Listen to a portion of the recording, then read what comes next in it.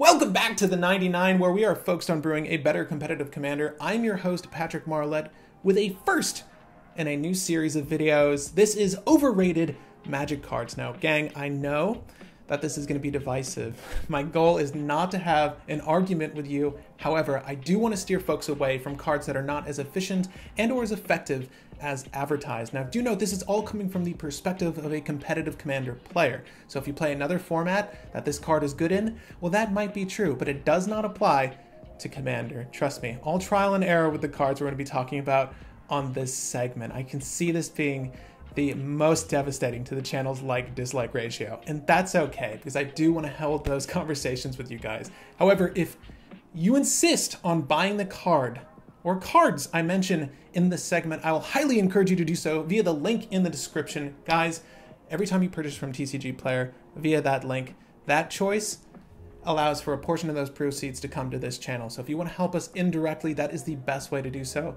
Thank you for making that decision. And if you want to help us directly, you can do so via Anchor and or Patreon. And as my brew babies know, you'll be thanked at the end of this video leading up to 99, and then who knows what the hell we'll be doing. But the card I want to talk about today, the card I'm going to encourage you not to buy. This is very counterintuitive with the whole purchase cards through TCG Player aspect. I realize that when scripting this. You already know it. It was in the thumbnail. That card is Cavern of Souls. I'll read it off for you. Land. As Cavern of Souls enters the battlefield, choose a creature type. Tap, add colorless. Tap, add 1 mana of any color. Spend this mana only to cast a creature spell of the chosen type, and that spell can't be countered. Now, the only reason you'd want to use this card is that last mana ability, coupled with the first static effect it has. So as soon as you plop this card into the field, you get to name one thing. Let's start there. 9 out of 10 times, I see this card played to name a subtype for a player's commander. Will that subtype be relevant to any other creature in your list? Not likely. Maybe you'll hit 1 to 2 other creatures with this, but even still, is that a great return for this land? Let's say you hit the jackpot. You have 6 creatures outside of your commander that this will hit. Do you imagine folks are really looking to counter your Llanowar Elves? On that same note, do you think players are even looking to use counters on your commander? Among the most popular counters played, only a handful actually hit creatures. Mana Drain, Counterspell, Force of Will, some of these lists might only have 3 or 4 spells that do this job. It's not common for players to mainline creature-specific counters because oftentimes a singular creature cast isn't going to win anyone the game. And to deal with a Rogue Savala, you have much better options. You can steal her, exile her, destroy her, bounce her. False Summoning, Preemptive Strike, Remove Soul, all cards you've never seen in Commander because they lack versatility. The only creature counter you may see is Withering Boon, and that's only because blue got all of the viable counters and every other color is SOL. But that's for a different video. Among the commanders that are reasonable to counter are Godo and just that. Even still, if you have removal for his helm, you wouldn't waste your Force of Will on countering Godo. Or you shouldn't. Currently in cEDH, the true creature menaces are Thassa's Oracle and Dockside Extortionist. 1 Merfolk Wizard and 1 Goblin Pirate. Please don't tell me you're running Cavern of Souls for one of them. Generally speaking, and this isn't accurate 100% of the time, but counters should be reserved for game-winning plays. You often hear the phrase, don't counter the tutor, counter what comes next. And what comes next isn't going to be a creature. However, you're still convinced the table is out to get you, and you are slamming Cavern of Souls into your Godo list. Here, we have a bit of flexibility. Not with the subtype Barbarian, but our de facto 2-card combo champ in red Dualcaster Mage that does in fact share the subtype Human. Dualcaster can definitely be game-winning, but Dualcaster isn't the card countered. It is always the Heat Shimmer and Twin Flame. Why? Remember, folks aren't packing Psychic Barrier. No, they're countering your copy spell with Flusterstorm, Swan Song, Negate. I can go on, but hey, at least Dualcaster Mage entered the battlefield. Now, just so you know, I am speaking from experience. I own 2 Cavern of Souls, and neither is in a list right now, and that's because there are far better ways to handle creatures in Commander. Again, those precious counters are reserved for game-winning plays. For creatures, you mainline creature removal. Pongify, Swords to Plowshare, Toxic Deluge being the most popular wipe, and unsurprisingly, at sorcery speed, because getting rid of those pesky creatures was never really that urgent. Creatures in Magic are the most fallible. There are far too many cards printed that can handle them, either directly or even just coincidentally. Spells on the stack, however, are a very different story. The last thing really holding this card back, the real nail in the coffin for Cavern of Souls, is its cost. Cavern of Souls, on average, will cost you $70, depending on which copy you get, where from, the condition, whether or not it's foil. $70 on average as of August 2020. Ask yourself, would you rather buy this card or put that money towards a Mana Crypt, Chrome Mox, or a fetch land, or even 2 fetch lands? Cards that will genuinely increase the efficiency of your deck and overall play experience you have. Cavern of Souls does not provide $70 worth of value, not in Commander. Truthfully, I wouldn't even want it at $7 because the effect is overrated.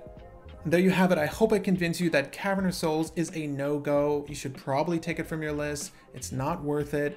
I've played it many a times. I think I've had a creature countered twice in all the years I've been playing Commander. Maybe twice. And they were both Teshar, because I played Teshar very differently when I started playing that list. I usually dropped Teshar when the combo was assembled, right? Which was broadcasting to everyone that I had a win.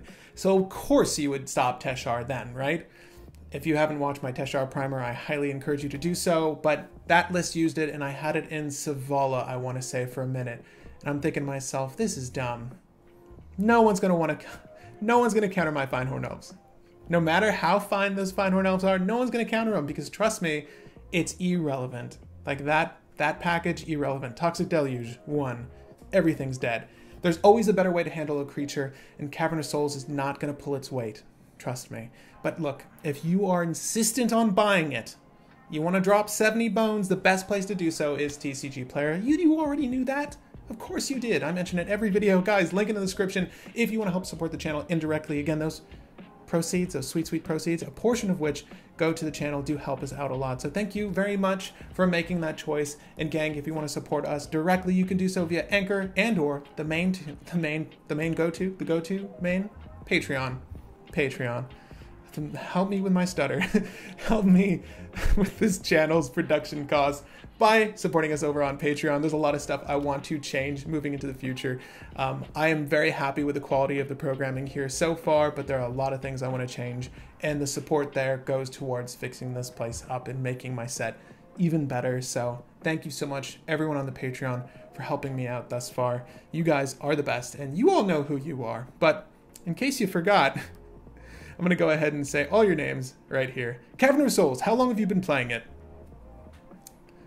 Let me know, guys. Seriously, I would love to know how long you've been playing it. I took it out of my list months ago. I would say like 7 months ago is the last time I used Cavern of Souls, and 0 regrets. Because I got to tell you, tapping for a generic elsewise, there's a detriment I didn't even bring up. Tapping for a generic for any other effect in your list, you know what? If you have a 3 to 5 color list, this is just not going to be a good card for you. Bam, another detriment. I hope you guys hung around. I know the viewer retention for these, and a lot of you are tipped off at this point. But for those that are here, Joseph, Wes, Braden, thank you so much for your patronage. WRPG winner, Calvin. Why was that difficult? Sage, thank you. Guillermo, M Virus, Cyro, and Phil. Seriously though, Cavern, are you on it? I need to know what Commander, I need to know if it's really been valid for you, because there are some spite plays you've seen here, and spite plays that happen with creatures. So maybe you do need Cavern of Souls. Tornado Joe, Nick, Alexander, Spaceman, Student Matthew, Rod, and Nomad. Thank you guys so much for your patronage. I love that it's always random. You never know when you're going to get called. I've got a couple cards on this list, by the way, that I'm very excited to share. Tapping for generic. Gunblade Knight, Austin, Taylor, P. Dizzle, Jeffrey, Ave, John, Just Me, Rory, Brian, and Mikey Boy. Thank you guys so much for your patronage. Trevor Landers, Paul, Corwin, Tim, Adrian, Carlos, Kevin, and Sir Fluffykins. Thank you guys for supporting the channel. It really does mean a lot. Matthew, Kevin, Submox1, Adam, I'm not going to say your last name. And some of you don't like that. Dante, Joshua, Matthew, Renell, Trent, Gregory, Harry, and Dave. Thank you guys. There's a really amazing outpour of support over on the Patreon. Like, we've had a bunch more people jump into the Brew Baby Coup ranks, and I really do appreciate all you brew babies. Leonardo, Christopher, Carl, Craig, Mason, Paul, and Jake. Thank you guys for your support here on the channel. Gulius, Shoutfan, Bruno, Jason, Kev, and Ali. I love you guys. Josh, Clyde, Shaded, Frank, Jared, Brendan, and Shord. Thank you guys so much for your support. Shord, did you just tag me on Twitter? I'm going to get better about Twitter.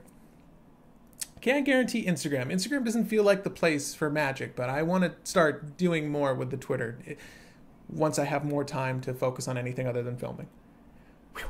Nathan, Javier, Oliver, The Holy Knight, thank you guys for your patronage. Let me know if you've stayed this long. What other social media do you like for, excluding Twitch, do you like for your MTG content? I'm curious. Or at least where do you want your updates from? I think I said The Holy Knight, but you're going to get it twice. The Holy Knight, Sam, Running Red, Jordan, Luke, Leon, and Mace. The best players in Magic. Why? Because they follow the 99. That can't entirely be true, but I've had some people recently say that price spikes were due to the channel, and more than one person, and I am impressed if that's true. I doubt it, but thank you so much. Tithe was always expensive, dude. Tithe was always expensive. Again, my name is Patrick Marlette. I hope you enjoyed this video. I am looking forward to doing very many more overrated card talks. Again, Pat, you guys, Brew Baby crew, and all the rest of you, happy brewing babies.